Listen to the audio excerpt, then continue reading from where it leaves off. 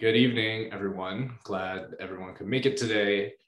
This is, I think, will be the last of our essay series for webinars and kind of giving students a sneak peek of topics to come. Hopefully you've started already. Hopefully you're finding time to chip away at your essays. If not, and you're watching this in the fall, good luck to you as well.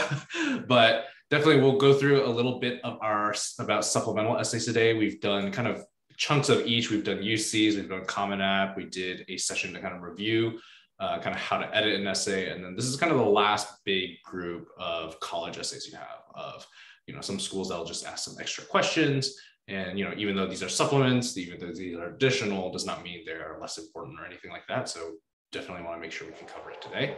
I have Alyssa and Lindsay joining me today. Alyssa, can you introduce yourself, and then Lindsay? Yeah, hi. Hi.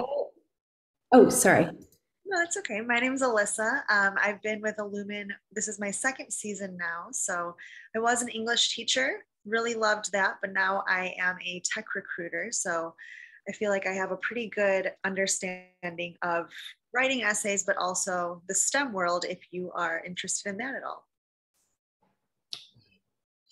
And hi, I'm Lindsay. I'm an essay specialist with Illumin, and I teach writing in Los Angeles. Just to keep brief. And of course, if you've been to a webinar, you can use chat, you can use Q&A. Definitely feel free to put your questions there. We'll definitely get to them at the end. If there's a place where I can interject, I'll try as well. But with that, I'll pass it to Alyssa and Lindsay. Hi, so I'm going to give you an overview of our agenda for today. For most of the slides, we'll be adding some of our own experience as essay specialists and telling you a little bit about the sort of thing that we do in Illumin. But to get us started, I'm just going to go over the basics, which is that we'll cover what are supplemental essays, how important they are, which schools require them. Are optional supplemental essays really optional? What should I write about? Common types of prompts, and also sample essays. So things that you need to keep in mind about supplemental essays are which schools are requiring a Common App versus a PIQ.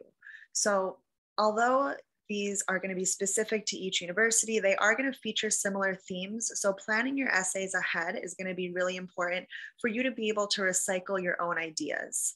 So for example, you might want to take ideas from your UC PIQs or Common App and recycle them for the supplemental essays. But it is a good idea to have those things mapped out so you're not being too repetitive of your ideas. So if a school requires a Common App and 2 supplemental essays, maybe you take some ideas from your UC PIQs for the supplemental essays. It's not that once you've said something once, you can never say it again, but we don't want to repeat exactly the same idea. So just something to keep in mind. Some planning ahead of time could certainly help out with that. You really want to emphasize who you are. And once you've written something anywhere, it's going to belong to the library of who you are as a person for the purposes of any personal statement that you're making. So, keep in mind the word limits. If they are short, they are going to probably read a little bit more directly like a UC PIQ. So just something to consider there with tone and things like that.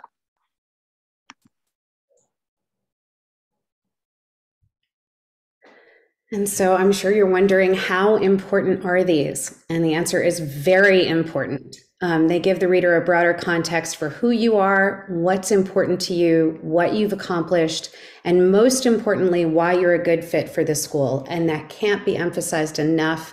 It really is about fit. And that means understanding the school and what the school has to offer and how you'd best make use of those resources and be an active part of the community as a student and as a person.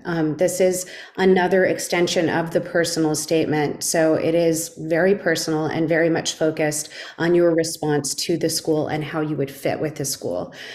So that means that part of this is really researching what the schools you're applying to are about and how you would be a good fit there.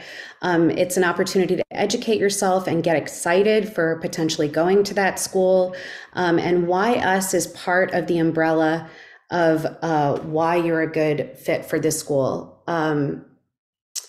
So one example would be we once had a student who was applying to Cornell and had not done research and thought that because it was in New York, it was very close to New York City. He'd also only spent time in New England during the summer, and so he talked a little bit about to us before writing about how he wanted to be part of the warm climate there. And that's the kind of thing that, since Cornell actually gets quite cold in the winter and it is not close to New York City, really knowing the school that you're applying to and how you would be a good fit there is really important. Luckily, we spoke to him before he got very far in writing, and it turned out all right. But that's the sort of thing that, the more research you do in advance to really understand things, the stronger you'll be. Yeah, and just to add to that, so it's also an opportunity for you to give insight into why you've chosen what you've chosen. So, for example, with a Y major, you can talk about why you've chosen therapeutic recreation. Maybe that's because you have a family member who you're really close to has some sort of a disability or something, and you really want to highlight that. So it's an opportunity for them to just get to know you a little bit more as well.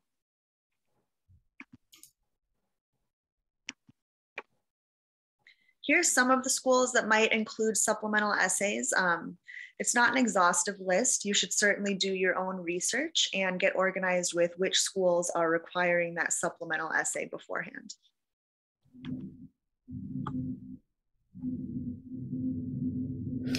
And so what about the optional essays? They are optional, but if you can write one, do it, because that shows that you're putting effort into your application. But if it's optional and it just doesn't apply to you, don't force it. You don't have to write it. Again, this is an extension of the personal statement. So it is going to be a personal choice whether you write that optional essay, those optional essays or not.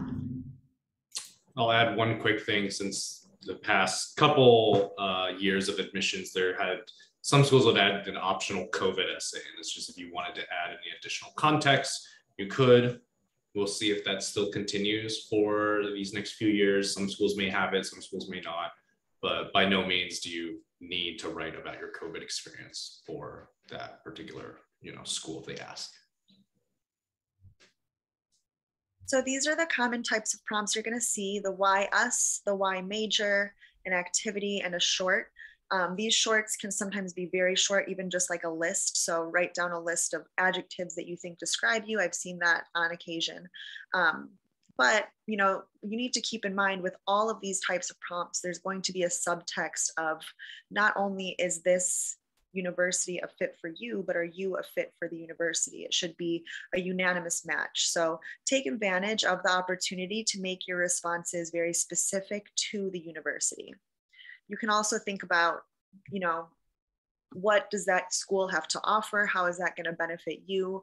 If the University of Iowa has a great writing program, is that something that you're interested in? Take that opportunity to put yourself and your interests into it as well.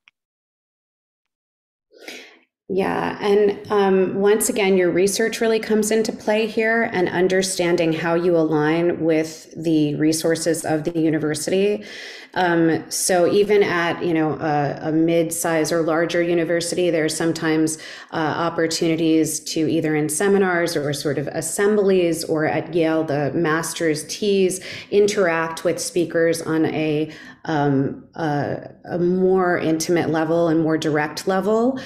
So really finding out what sort of opportunities there are to interact with guest lecturers, who the professors are, the different scholarships available, study abroad programs, all of these sort of things really help with the why us, and also you can connect to your major, to activities. The shorts tend to be more specific, but your research really helps. So here are 3 different prompts that you might see for 3 different schools. I just want to read over these because I want to talk about how they're kind of the same but also different. So the first one: describe the unique qualities that attract you to the specific undergraduate college or school to which you are applying at the University of Michigan. How would that curriculum support your interests? Help us understand how you might engage specific resources, opportunities, and/or communities here. We are curious about what these specifics are, as well as how they may enrich your time at Northwestern and beyond. Lastly, why are you interested in attending Columbia University? We encourage you to consider the aspects that you find unique and compelling about Columbia. So you notice that the word specific is repeated there, but basically what all of these prompts are asking you, they're saying, we have unique qualities, we have unique curriculum, opportunities, communities. They want you to dig in and find those unique details and talk about them in that essay to talk about why the school would be a good fit for you. So things for you to consider: have you visited campus? Do you have family members who have gone there? Research courses, professors? Is there anything about your identity that you might want to explore on campus? So those are just some things to think about with that. Yeah, and as Alyssa just mentioned, different aspects of identity, of cultural interests, and how understanding what that resource, like the scope of that resource, is that something that could affect you, even if it's outside of your personal identity and your personal culture? Are you interested in other resources? Like Yale has a huge Center for Jewish Life called Slivka that a lot of people gather on Friday nights to eat, and there's different cultural speakers that come through. There are also a lot of international opportunities that places have. The University of Iowa has an Irish writing program and the Writers Workshop. So really knowing what the school is really proud of and if that aligns with your interests at all can really help.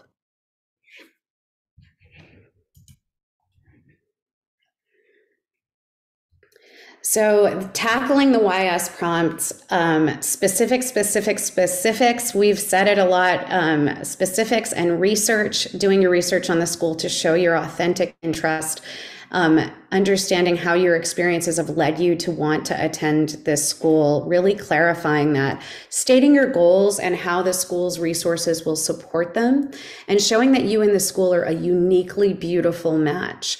This is really an opportunity to let that research shine and to show how it connects with you personally. Some things that you can do are find out specifics about courses, find out specifics about professors' names. Maybe you're interested in civil engineering and your university has historic buildings that are really beautiful. Find out about those and take any interesting information, any interesting nugget of information, and this is your time to share it. So if you had a great tour on campus and there were a few details that really stood out to you, you can mention how those things like spark your intellectual creativity and will affect how you are a student and community member there.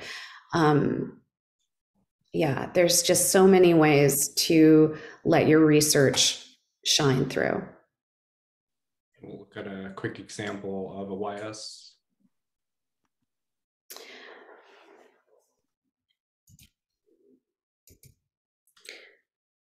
Okay, so I'm just going to read this to give you some audio to deepen the experience that you have enjoying this on the screen. Community is central to Rice, as demonstrated through its residential college system. Beyond friendly JAC competitions, Rice also fosters a school-wide community through its culture of care. Rice's small classes would make seeking help from professors and connecting with classmates easy. Through Professor Shrivastava's large-scale machine learning class, I'd learned from robotics and healthcare-related data sets.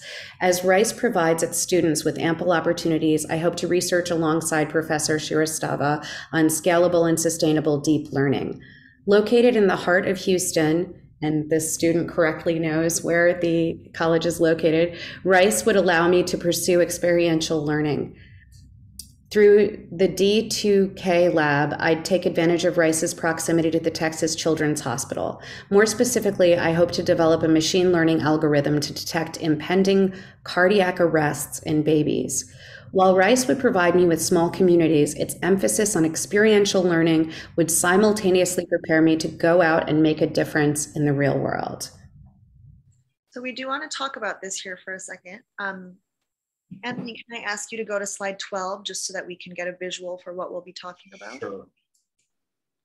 So when we tackle these prompts, what you need to consider for your own is, are the student and the college a good match? How is that going to be shown? How is this student going to use college resources to meet their long and short-term goals? What are the strengths and weaknesses, and what data points can you see that the student researched? So going back to the response now, I think that one of the stronger points of this response, this student is in on the lingo. I didn't go to Rice. I have no idea what a JAC competition is, but I'm sure that someone who is very familiar with Rice would know what that is. So they've already looked into that. They've already made it a point of interest. It's also doing a nice job referencing this very specific professor that they admire, researching the location on and an emphasis on an atypical form of learning. The fact that the student is interested in this experiential learning just shows their intellectual curiosity and the fact that a unique learning method that Rice has is going to work for this student. I think this example also really puts the specifics of the student in there. We get a clear sense of their goals, their priorities. The student wants a small, supportive community, and I think that comes through in the response. They do, reference community many times, but it doesn't feel too repetitive. It just feels really central to their identity, and it's something that's important to the student. So a strong mention of communities and that experiential learning are important factors in choosing a college for this student. And it gives you a strong glimpse about what this student might do to engage on campus as a student and a community member. We know that they're interested in medicine. They're interested in maybe doing some research involving babies. So all in all, Lindsay and I did think that this was a pretty strong response, but we'd always be happy to hear any questions or feedback that you have on it as well. I'll add one quick comment. Is just also like, if you look at the essay itself, it's like 10 sentences, but it's so dense. It just includes so much information of of alluding to, the culture of Rice or kind of traditions, the specific labs, professors, courses, proximity to places or partnership with places, like all of being able to show and demonstrate all that knowledge is what they're looking for when they are looking at essays like this. I think this is a great template really for your writing to reference. I think it's a very strong answer. Yeah. On.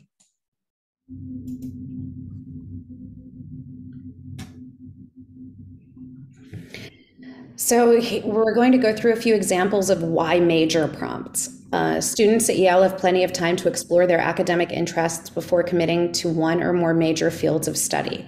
As of this moment, what academic areas seem to fit your interests or goals most comfortably? Why do these areas appeal to you? It's a little bit long-winded, but that is the why do you want to major in what you want to major in, even though this celebrates the diversity of learning within a liberal arts education, it is targeted on your interests and goals and your major. Another way to phrase it is from University of Pennsylvania. How did you discover your intellectual and academic interests, and how will you explore them at the University of Pennsylvania? Please respond considering the specific undergraduate school you've selected. And then Purdue says, briefly discuss your reasons for pursuing the major you've selected. Purdue is very straight to the point.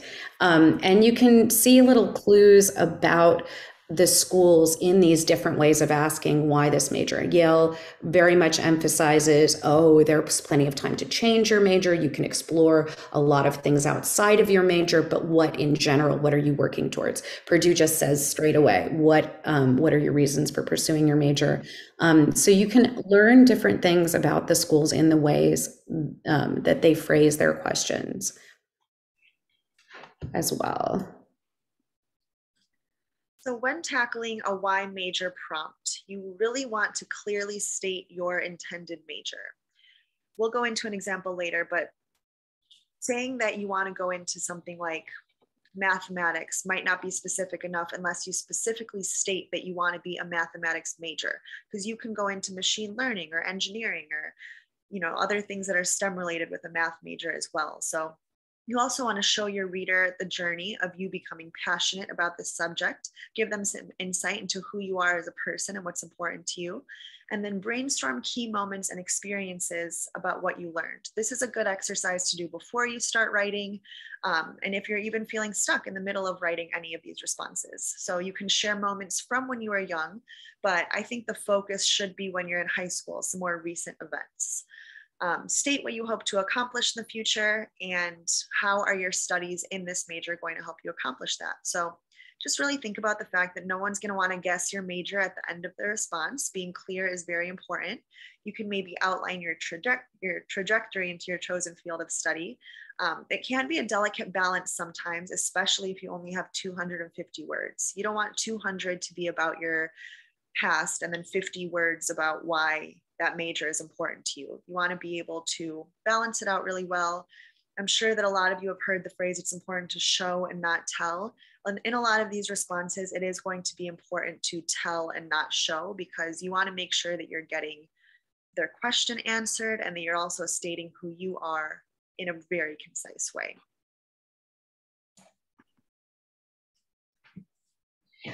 And don't worry if you don't yet have a major that you're 100% sure about. In tackling the why major prompts, if you're applying undeclared, you should choose one or two key academic focuses that you're passionate about and follow the same guidelines. So this is an opportunity for you to target a few of the things that you are interested in, or a potential major. You can even just, profile one potential major, and, you've made it clear that you're not 100% about it, and they understand that. Every school understands that. Coming in, you could be a math major and then take a French literature course that just blows your mind and go and get a scholarship and study overseas and dig deep into that. Or you could start off in the humanities and go into STEM. College is a time for exploration, and this question isn't meant to limit that. It's just meant to show your thought process and show some of your intellectual vibrancy focused through the framework of a potential major. One more example. All right, so I'll go ahead and read this one for Carnegie Mellon. I consider joining my middle school's math counts team a turning point in my mathematics journey. Up until joining, I was accustomed to math classes that spoon-fed theorems for memorization, so I was thoroughly unprepared for the high schoolers constantly prompting, why does this solution work? And what is another approach? I loved that they challenged us to really understand the concepts, and I often spent hours after meetings discussing solutions with my brother. While math counts ended in middle school, my math competition career did not.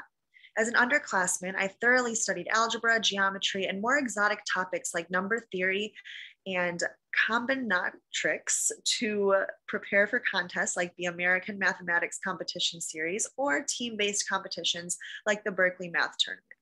I solidified my foundations in math through a fast-paced contest style.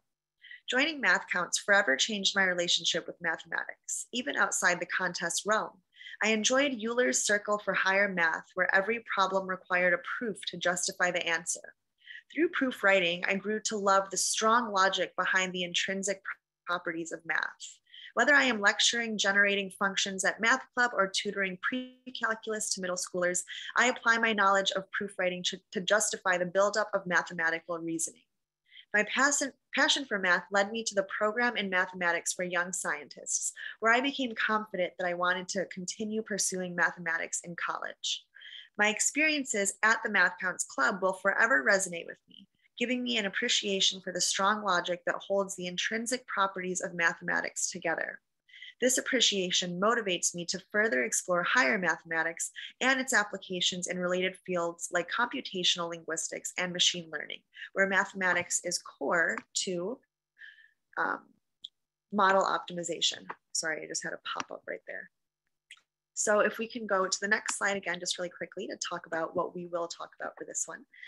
We want to think about whether the student clearly stated their intended major, how they showed their experiences that strengthened their passion or abilities. Did this student look to the future of their studies and goals? And then what are the strengths and weaknesses? So again, a good framework through which to view your own essay when you end up writing that. So my first thought is that the intended major is not super clear. They could say that they're interested in being a math major and exploring math topics within mathematics like computational linguistics and machine learning, but math is also so broad. Do you want to do math? Do you want to do engineering? Do you want to do data science? What specifically is your end goal with that? Yeah, I agree that the actual major is not clear whether they want to focus on math itself or applying math to another field. I mean, this is a beautifully written response, and you can definitely see the intellectual curiosity. This feels more like an actual personal statement than it does like a supplemental essay. And this person loves questioning and learning, and that's very exciting.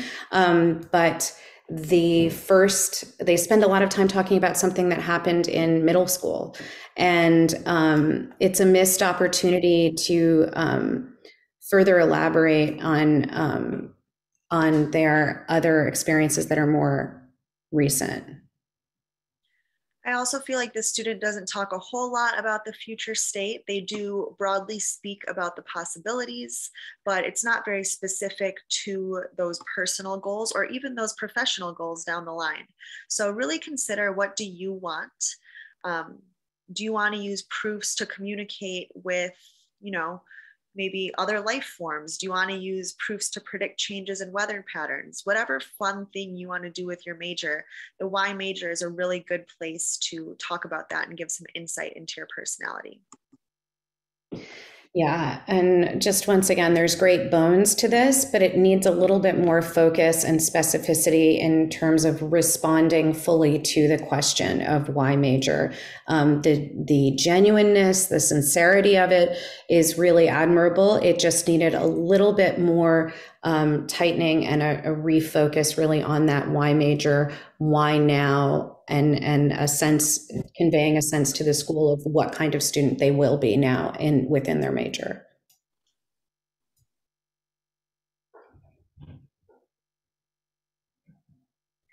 A few final tips that we have, if we didn't emphasize this enough: do your research. Be creative with your research. Maybe you want to reach out to some alums or professors, get some firsthand accounts about the school and make sure that it's a right fit for you. This is something that should be fun for you. Is this something that you really want? Do you see yourself at this school? Are you stressed out because you think you want to apply to like 25 to 30 colleges? Maybe you can use these prompts as a chance to narrow down that list and figure out whether or not it's a place you can really see yourself.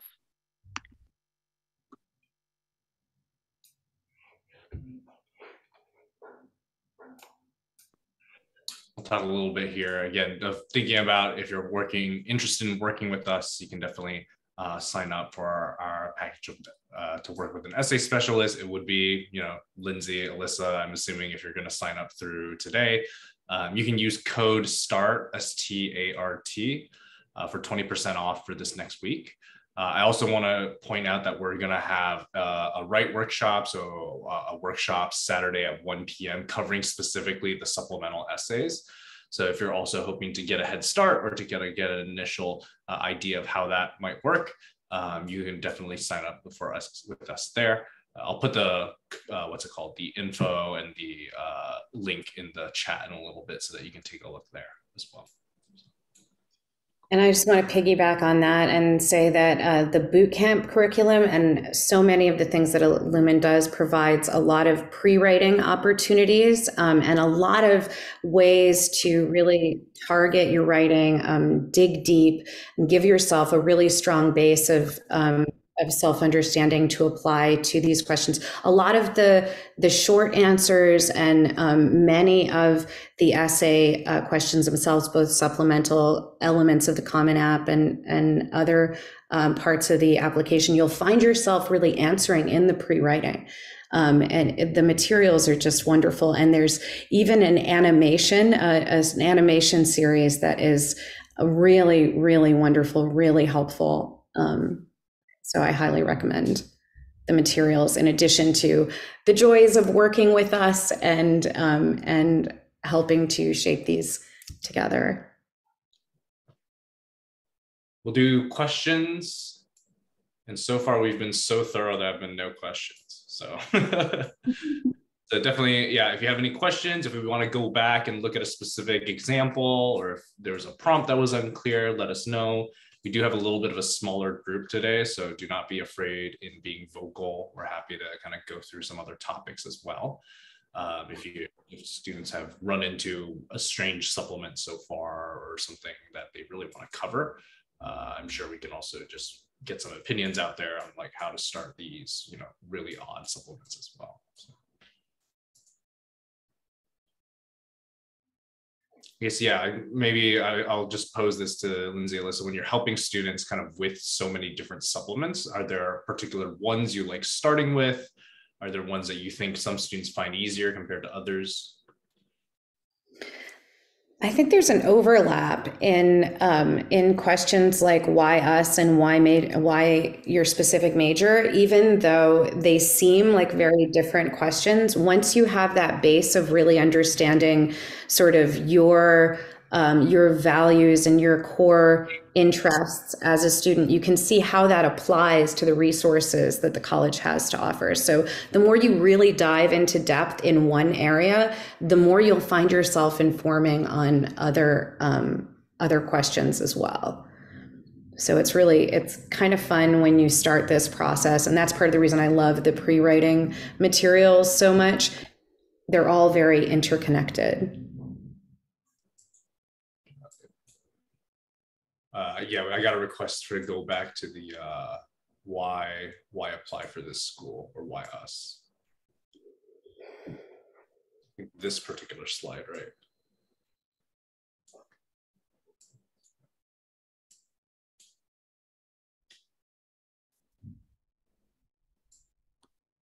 So yeah, again, I think why us is also, the first one is much harder compared to the other ones that you'll do, right? Because a lot of schools may ask this why us question. And I think also like researching schools is very confusing to a lot of students in the beginning of like, hey, I want to study biology, but like, you know, how am I supposed to figure out exactly what part of biology or what the school has to offer? Or, you know, sometimes students, I feel like they limit themselves to just the major and then don't realize, oh, I should dig into the elective courses available at that college, or the labs available, or like the type of funding that they get for research, or, you know, the reputation, or like what's well known for the schools. So. Perfect. The question is, what's the best way to research schools? Awesome. Yeah, go ahead, Lindsay. Oh, I just got excited because one of the most fun ways to research is to find a current student and really ask them what are they excited about at their school, and then going through, of course, the website of the school, going through, having a glance at the course catalog, the different extracurricular options. But definitely don't be afraid to talk to people who are current students or recent graduates and find out what it really is that you're getting into. Yeah, and just to piggyback off that, so I just did a quick search myself just to see what would come up. I literally typed into Google biology, Carnegie Mellon, professors. That really quickly took me to their faculty site, found a man named Drew Bridges, Biological Sciences. He has this whole profile with his education, the research that he does, the publications that he's been a part of. So that's just a super easy way to even see like, okay, what kind of research does this professor do? Is that something that speaks out to me? With the publications, maybe you read one, maybe it really speaks to you and you can talk about your why school by referencing that publication. So I was just thinking biology because I heard that mentioned, but you can do this with anything, you know, with English, with journalism, with math, with civil engineering. So, you know, quick Google search will really do a lot for you. I also want to add, do not discount campus traditions, because I think, was that in the rights? Yeah, again, like these schools are, you know, if you're going to be involved in the community for 4 years and you're going to be someone that's going to be on campus, excited to go to these schools. Like there are these traditions that a lot of campuses will participate in, or students will participate in, right? Maybe it's the, for a lot of these larger public schools, maybe it's the football game and a certain rivalry that students are really involved in. Maybe there's something more niche in these smaller schools. Like when I went to CMU, there's a spring carnival every year. That's basically like the one time all the students get to go and have a break and, have some fun over a long weekend, right? So being able to kind of speak to that as well can still be really helpful. Question of, is there anything to avoid when writing supplemental essays? And maybe another way to phrase this is also like, are there certain traps that you find like students fall into when they start writing or start trying to work on a draft? Definitely not enough research. I mean, I think it just, I know we've emphasized it, but it can't be emphasized enough. Like really research and follow through if you can. If you do the kind of research that Alyssa just dove into, then go that extra step and see if you can contact that professor, if you can get a message from them, if you can ask them just a little bit, just a small, tiny way of reaching out. That won't come up in your application, but it'll inform your application by making it more sincere and checking and making sure that professor is accessible to undergraduates. Just really following through a little bit and digging a little bit deeper, I think, is really helpful. Yeah, avoid being too surface level. A why us. It could be tempting to talk about why you want to go to a school in Florida because maybe you like the beach and the warm weather, but definitely avoid focusing an entire essay on your love of the beach and warm weather. You want it to be a deeper insight into you as a person and your motivators. Now, if you want to go to a school in Florida because you want to study marine biology and you need the beach and warm weather for that, that's a little bit different, but you always want to go a couple of layers deeper. Yeah. That's very fair. I think if you're starting the essay about the location the college is in, you tend to veer off into that path of, Cornell's in New York City. So I'll add another example of this question, because I think with why us, why major, it might be a little bit easier. What about these really odd supplements of Stanford has write a letter to your roommate. University of Chicago is notorious for having just funky prompts like find X or something like that. I've heard Caltech does tell me something unethical you've done. Do you have any advice on how to start with when you're thrown a curveball like that? To be honest, I've always been a really big fan of stream of consciousness type writing. I think that you don't know what's going to come out of your brain when you just continually write and don't stop. So if there is a really strange question, like what is something ethically bad that you have done, you might be taken aback, but then you can start thinking when I was a kid, I took away my friend's toy in the sandbox, whatever, and that starts spiraling and you just keep on writing and writing and writing. And then at the end of that 5 minutes, literally set a timer for yourself. And even if during that stream of consciousness, you're saying I don't know what I'm writing about right now, but let me try to figure it out. And you're writing down every single thought. It's just a really organic way of getting, I guess, those parts of your brain fired up that are making those connections and then writing them all down. So I think that that's a really good way to come up with ideas when you're stumped. I think it's kind of a personal thing. It's helped me out a lot, but if it's something that you haven't tried, what better time to try than now? I could not agree more. I think that's such fabulous advice. I teach creative writing and exactly that sort of thing. And it's amazing the connections that your brain will make when you relax a little and you let it, and you have that force of momentum kind of going through you. Things will just come up. And then the process of editing is something that Illumin specialists, we spend so much time doing. So if you come to us and you've edited and you've done what you can, but you still feel this came out of a stream of consciousness, maybe I should have been much more careful and whatever, it's much better to come with too many good thoughts than something that is really strained and really trying, when you loosen yourself up to the momentum, so much good stuff can come out, especially with those unusual prompts.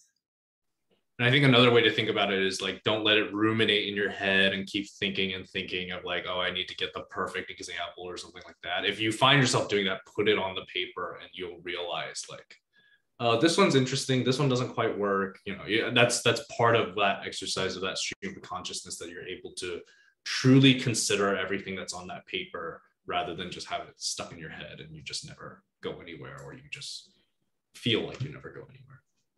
The process of improvisation and acting famously has the phrase yes and. So embracing different ideas and allowing those to kind of spring into new ideas at the initial stages of writing and in response to strange prompts is just, it's the way, I mean, it's a very strong approach to take. Any other questions, comments, thoughts?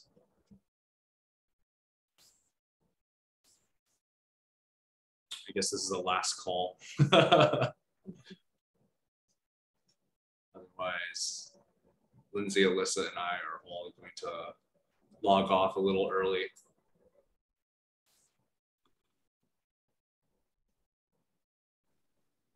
Yeah, as a reminder again, supplemental essay write over the weekend, Saturday, 1 p.m. The link is in the chat if you want to go find that. I'll be there. Yeah, Alyssa will be, if you want another exclusive webinar, kind of like being able to dive deeper, we'll be there to, present that as well. So, okay, perfect. In that case, again, I appreciate everyone joining us. We're going to take a short break from webinars for a little bit. We'll probably restart come, middle of August, something like that. And yeah, everybody take care. Have a good rest of your night. Bye. Bye. Bye.